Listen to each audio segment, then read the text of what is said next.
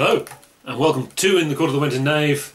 Last week technically was live at the Orpheum, so if you want to see the review of that, we reviewed that when it came out and it's on the playlist if you want to watch that.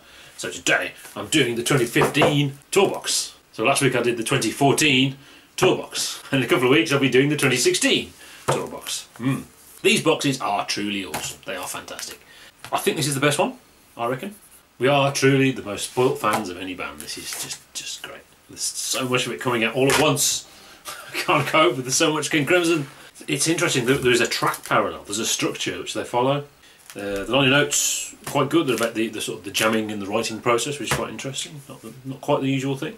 But I mean, the thing about this era, the Mark, I keep calling it Mark 7, it isn't. It's like Mark 9 or 10 or something. Mark 9 actually. It's the 7-piece. It's different from every other era because the audience interaction is different. They're not trying to challenge the audience with new material. They're actually supposedly giving them what they want, and there's so much sort of goodwill in the room. It's so different. It's not difficult for the audience. It's not, and maybe it's easy for band members as well. And it just makes people happy. And you know, Pat Mastelotto said when they went to the final 2014 rehearsal, you know, Robert, you're going to make a lot of people very happy because really they're playing all that stuff. Oh my god, and it sounds that good. A lot of this stuff by you know, the 7-piece and the 8-piece is better than the original performances. You know, I genuinely believe that. It is wonderful. What a way to go out on, if indeed it's the end. Probably isn't, but you know, I mean, they've now been touring consistently more than any other lineup, and you know, maybe that difference is down to these rules. People make light of Fripp's over-intellectualising of everything. You know, that's what Frame by Frame is about. But it's maybe that's the reason. That's the solution. You know, making Crimson bring joy to us all, including me, meaning Fripp. If you don't want to play a part, that's fine. Give it to someone else. There's enough of us. There's 7 of them. All the music is new whenever it was written. That's key. If you don't know your note, hit C sharp. If you don't know the time, play in 5 or 7. Not 4 though. No. If you don't know what to play, get more gear. If you still don't know what to play nothing. That's fine. You don't have to play. There's 7 of them. And with that, Fripp solved whatever problem there is and made something wonderful, I think. That's the key to stopping them turning into Yes. Okay, for the first time, they're now an old band and they're playing all the hits for the first time ever, you know. But they're not turning into Yes. They're not just churning it out and it's not as good as it used to be. Some of it's better than it used to be, you know. The thing about let us enjoy playing. It's not like having to play roundabout with obvious no enthusiasm. They're just playing it, you know. All the music is new. These are the notes. Play them. You know, it doesn't have to be old on you. It doesn't matter, does it? It doesn't mean anything. It's just notes. But they couldn't have done that if they've been doing this for 40 years and playing the old stuff. That's the point. They can only do it now for it to work. And work it does. So yeah, track 1. Wind again. The Wind Extract again. It's the same track on all the boxes it opens with. That's great. And the second track this time is the instrumental Epitaph. So instrumental Talk to the Wind last time, instrumental Epitaph this time. I actually played the Wind Extracts back to back to see if they're the same. They are the same. I mean, the jump into that is less seamless than I Talk to the Wind. There's lots of clarity about the vocals. There's so much clarity you can hear what's going on, which is the point. It's great. Track 3 is Catfood. Very groovy. It's the instrumental Catfood. Lots of plinky guitar, much more noticeable. So same kind of thing. Track 4 is Bolero. This is the Levin version of Bolero, so that's great, which I hadn't heard until the 40th anniversary box, because I didn't have the Frame by Frame box set, which is where it originally appeared whilst there was litigation ongoing with Gordon Haskell. It is fantastic out of context, it really is. You don't have to sit through this 20-minute mishmash of things. It is the best bit of the Lizard Suite, not just because everyone says it is. I think it really is. It is wonderful. Track 5, Islands Extract with Oboe. Really nice oboe bit, really good. Then we've got track 6 is A Peacemaking Stint Unrolls. And that is actually the Lark's Tongues 1 bit with the 71 band. It's that thing, which they didn't call Lark's Tongues, naughtily. Track 7, this is Fripp explaining LTIA Part 2 to the current lineup, I think. And they play a clean Fripp and Jacko, and I think a bit of Levin, to show the rest of the band how it goes on clean guitars. That's great to hear. And they said that's the mellow version. So that's just awesome. Track 8 is Lark's Tongues and Asbury Part 2. That's the Asbury Part version. Track 9 is Fracture. This is the night after the 1st of April show I did review. So it's the one after that, which is on the Starless box but not on the Collector's Club. 74, I should say. Or is it 73? 74. Yeah, 74.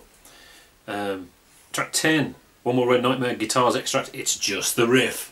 Yeah. And then One More Red Nightmare. Actually, it's the Orpheum version. So it says 2014 rehearsals and live. This one's live, it's just the Orpheum version.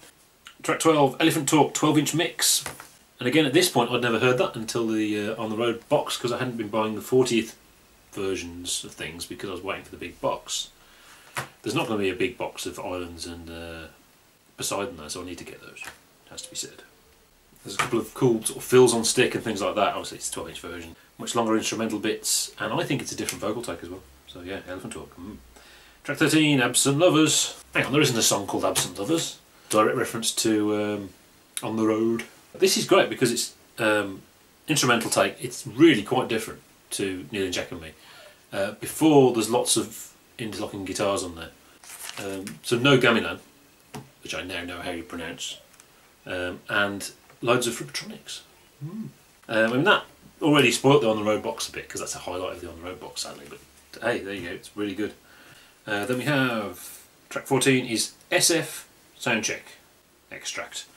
Very 80s gamelan, ironically. I think it's an instrumental meltdown, actually, I think. But yeah, pretty good. Track 15 is Larks 3 and Sleepless. So this was the early version of the Larks 3 stuff, where actually Sleepless and the Larks 3 things were actually part of one piece early on. It's funny how those two bits were both together and they fit. They fit so well you'd never think of it. Fripp and Baloo, two things there, I suppose, which were eventually separated. The 80s production grates a bit after the wonderful sound of modern recording, but that's the nature of this kind of box. I think the ending is actually better than Larks 3. The ending of Larks 3 on the album is a bit disappointing, it's a bit of a low point. But there's no Fripp, it just goes on and on and on, and it's great, interesting. So yeah, that's this one. This 2, Jurassic Thrack edit, an edit of Jurassic Thrack, we like that. From the the documentary sessions disc from the Thrack box, with an alternate riff. I assume he's on the Thrack sessions, I can't remember. It's a little bit like Oyster Soup, actually, that riff, interesting. And then you realise it's actually just Fripp just playing notes, and it's actually an improvisation, but it's obviously the double-tracked Fripp effect. You think it's actually a written riff, and it's not. Track 2 is the Hellhounds of Crim. We like the Hellhounds of Crim. Missing Orpheum track. This was on the picture disc, which I didn't realise. I didn't look at the track list of the pictures, not knowing it had Schizoid Man on it and this on it, and I think Light of Day on it, which is okay now because we've had various other live things. That must have been infuriating at the time. I'm glad I didn't know. It seems relaxed. The Orpheum stuff seems relaxed compared to the 2015 stuff and the 2016 stuff. Maybe that's the mix. I know people moan about the mix, blah blah blah. But also, I think they just got better. I think the real intense stuff really started in 2015 when they were really letting go. It was great. I mean, it could simply be the way it's recorded, the technology they used to record, and they changed it.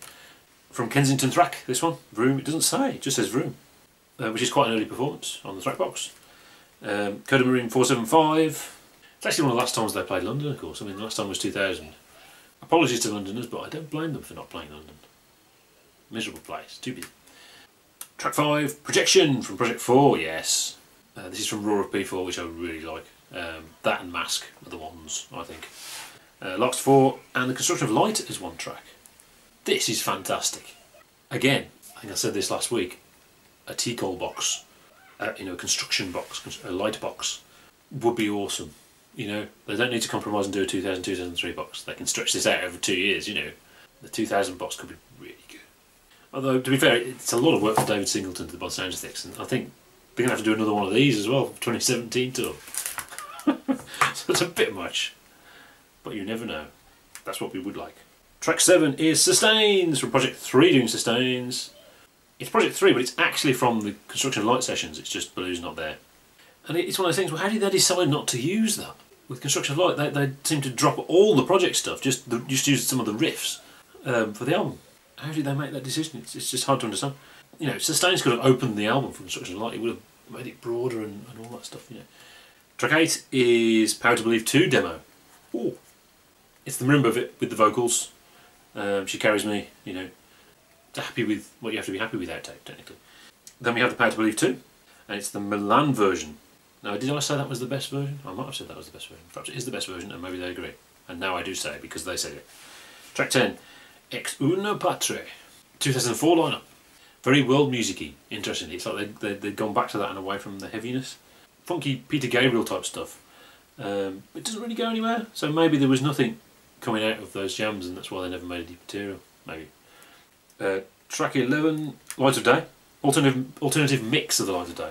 I'm not sure about the difference, maybe there's more drums, someone can tell me. And then we got track 12 is Baba Boom Boom. 2008 Rehearsal. They could make some sort of Lost Crim album from all this stuff, it would be great. 2004 and 2008, bits of Project 6. It's very baboon, obviously. I mean, maybe all that stuff would go on a Power to Believe box. You see, because they'd have that as well, and then it'd be 2 boxes, and you see it. Yeah, I hope so. Track 13, Attack Thrack Edit. We like Attack Thrack. I mean, there's an argument that Thrack Attack is so ridiculous and over the top, and Attack Thrack is more sensible. So they're different things, but I like Attack Thrack, I think it's great, and I've listened to it quite a lot. I've probably listened to it more than Thrack Attack, even though it's not been out very long. But unfortunately it's just the riff. So there's no Attack Thrack on there, it's just the Thrack riff. Never mind. Into 21st Century Schizoid Man. This was the first version by the 7-piece I'd heard, so that was one of the main reasons for getting this. I got this at the concert. And we gave it away, didn't we, in a competition as well. We ended up buying 3 copies. So that was only on the picture disc, not on Orpheum. It isn't actually at the Orpheum concert though, it's actually from a different concert.